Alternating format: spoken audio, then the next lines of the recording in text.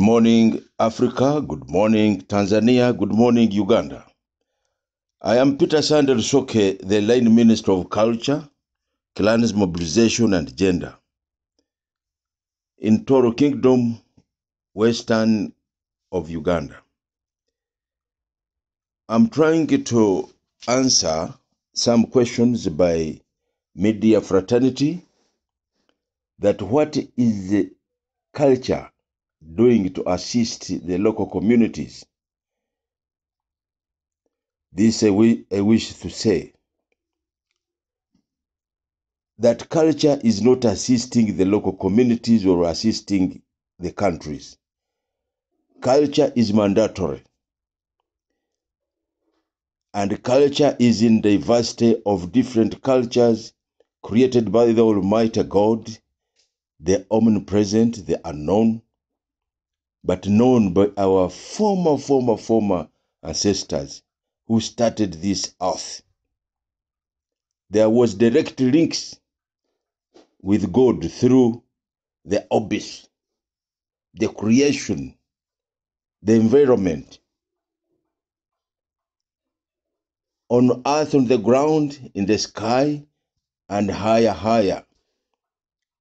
If you would, imagine the 93 point something million away from the earth to up there. So in the space and on the ground and beneath, there should be something which is having the power, and that power spread to none other than man. So God gave power to man to create other things and to name them. This even is in instructions of the Genesis book of the Bible and other books like the Quran and others. So in that imagination, there should be something basically to base on. I want to applaud the government of Uganda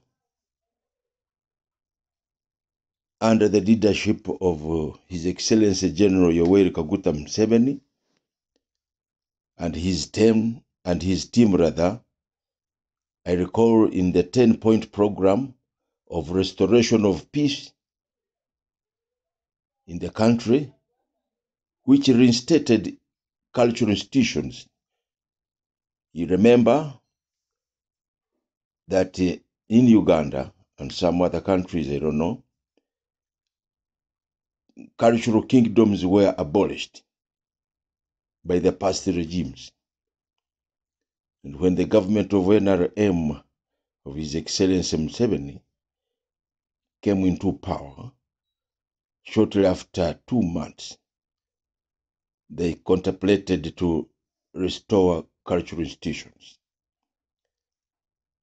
In the line of the government, central government operations, they look or they see it very easy to disseminate any kind of message to the local communities, because the cultural institutions is key from the room to the sitting room, the entire house and the homestead, then go outside. All that is culture. The way you sleep is culture. We don't stand. When you feel sleeping, you don't stand. When you feel tired, you sit. When you meet an elder, you kneel to greet. When you dream, you have to interpret the dream. Those are the ancestors talking to you. When you go in the dining, there is a culture, how you eat culturally to where you belong. When you have to go out, you have that omen. Oh, I'm not well. Oh, I have hit a stone. Oh, I have met a girl. Why? Will this journey be good? So there's those internal consultations within you. And that is culture. So culture is dynamic. You will love it or hate it, but that is culture.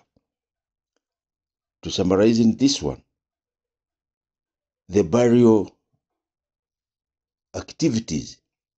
There are always rituals there as per cultural segmentation. The birth of children. There are many things done when a child is born as per the culture's alignment. So everything, you walk by culture, you eat by culture, you talk by culture, you dance in culture, you speak in culture, you recite everything in culture. So this is what Uganda has gained now for the last close now to 30 years, actually 28, 30 years now, since the restoration of cultural institutions. A lot of things have been achieved, and the government is assisting cultural institutions. Some recognized kingdoms, the government gives in money direct for operation. And the cultural chiefs and kings, the government gives them some facilitations like vehicles, motorcycles, reproductive assistances in the health sector, in education also. They give bursaries in line with the country, the cultural institution setting, and they are fully recognized at any big or small function. They are mandated to exercise and exhibit their cultural decisions or under the King's Court.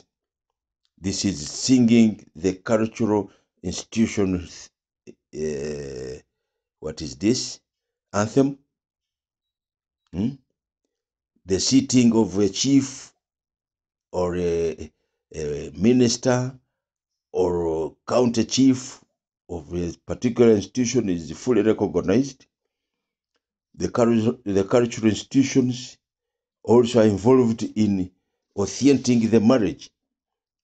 We have certificates, which is very legal. We accept late Mr. Abdallah take Shamim. Culturally, we have also accepted late Paul take Beatrice. We culturally accept, we even sign certificates. So that one, in reference of any mayhem or commotion in families, they assist on reference that the dowry was also given to parents. So this girl or this man is legally recognized in the family. Then they forward you to the region or whatever if you wish. So these are the things which we achieve.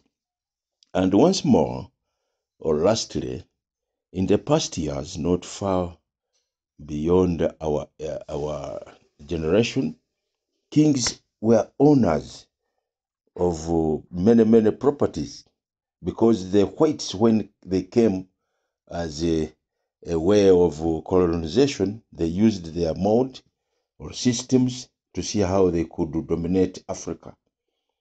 So these whites had to cut off some land for kings. They legalized them or gazette them for them, others with titles, others not. So kings were empowered in terms of income and development part of it. So a king must be, a king or a chief must be respected in that line. So by having wealth, what do? You cannot lead people. You are a chief, but you are toying. You have not even a motorcycle. You can not be a parish chief.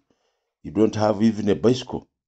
So that would empower the culturists to own properties also, as mandated by the king. I wish to say that we try to amalgamate all these into one system, to have advocacy on one level to another. We can also liberate our own cultures and our belongings. So I thank you so much, whoever is listening or whoever is viewing, to see that we can always come up to advocate and uphold and share the same to everywhere, to see that we can jealously keep our legacy as far as God, our Creator, is concerned. Good time. Thank you.